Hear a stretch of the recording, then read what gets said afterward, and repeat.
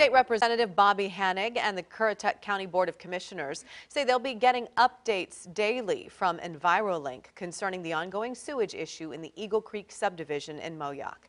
During yesterday's Board of Commissioners meeting, leaders said there had been a lack of communication from EnviroLink, which operates Virginia Beach-based utility company Sandler Utilities. We've reported Sandler Utilities was fined more than $62,000 after the North Carolina Department of Environmental Quality said it did not effectively manage the sewer collection system at Eagle Creek. The community of about 400 homes first reported sewage issues, including overflows, last fall. According to EnviroLink's latest update, it's installed 81 pedestals in the last month to resolve sewage issues. The company has been focusing on the Eagleton Circle and Greenview Road area.